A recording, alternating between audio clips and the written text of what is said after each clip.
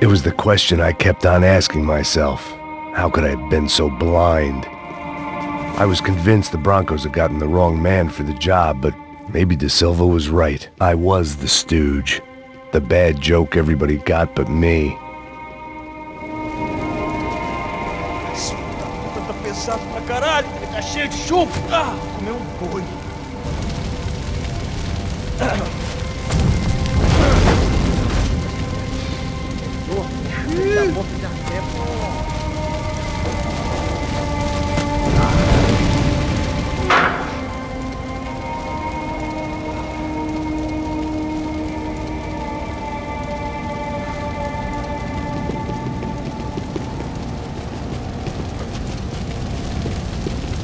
Either those guys wheeled their trash out on stretchers, or something was seriously wrong here.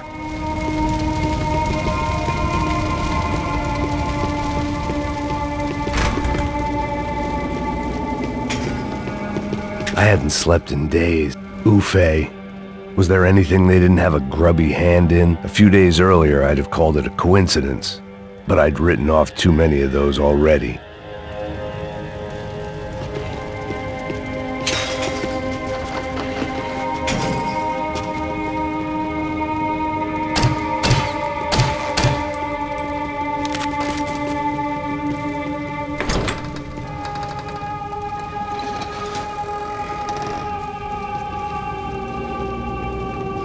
The Imperial Palace Hotel was a five-star, bona fide shithole. I needed to find out why guests were checking in by the busload and checking out by the bag load.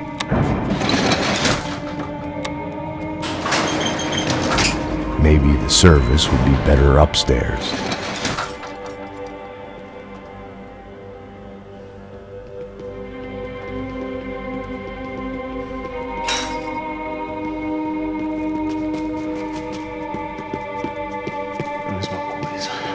Você não tá fazendo nada, tô fazendo tudo sozinho. Como é que eu não tô pegando nada, rapaz? Tô trabalhando aqui ficando de...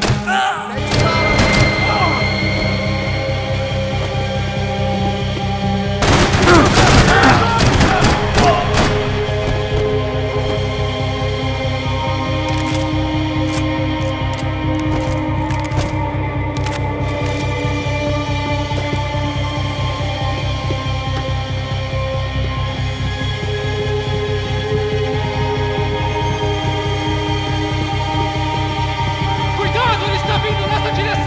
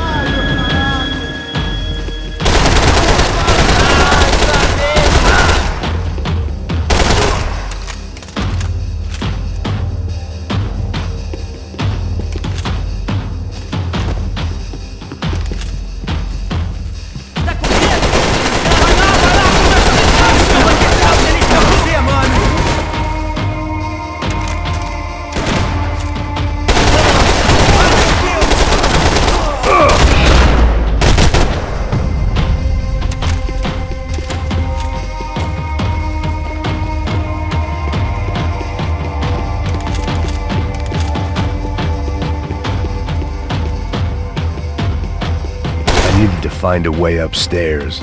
Surely nobody would notice another hole in the wall.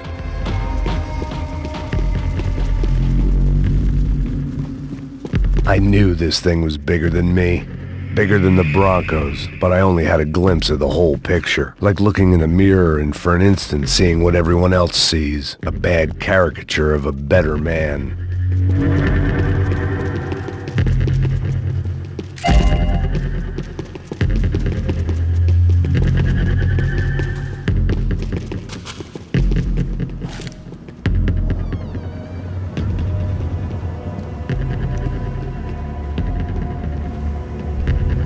Buffet. That deal at the favela was getting dirtier by the minute. Those bastards were clearly in bed with the Crash Prado. Now we just had to find out why. Starting with a bit of bedtime reading for Mr. Da Silva. When you've lived the kind of life I've lived, reality comes at you through a different lens. But nothing could have prepared me for what was on the other side of that door.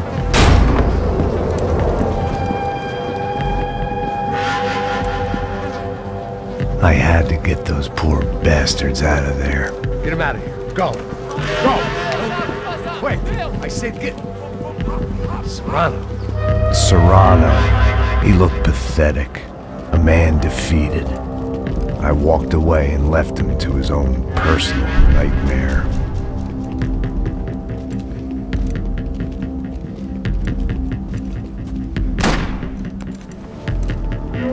Whatever hell this was Da Silva had sent me into, I knew I had to put an end to it.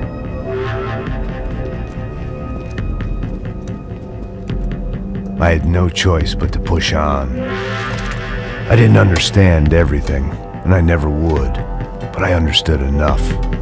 Sometimes a complicated problem is best tackled with a simple solution.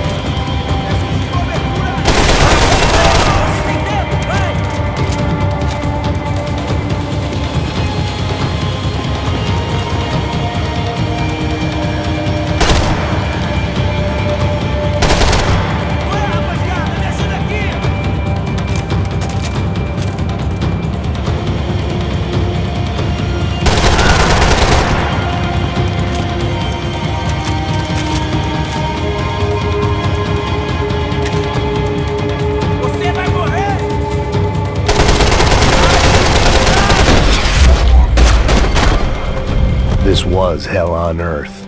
Da Silva was no fool. I'd have driven on off into the sunset too.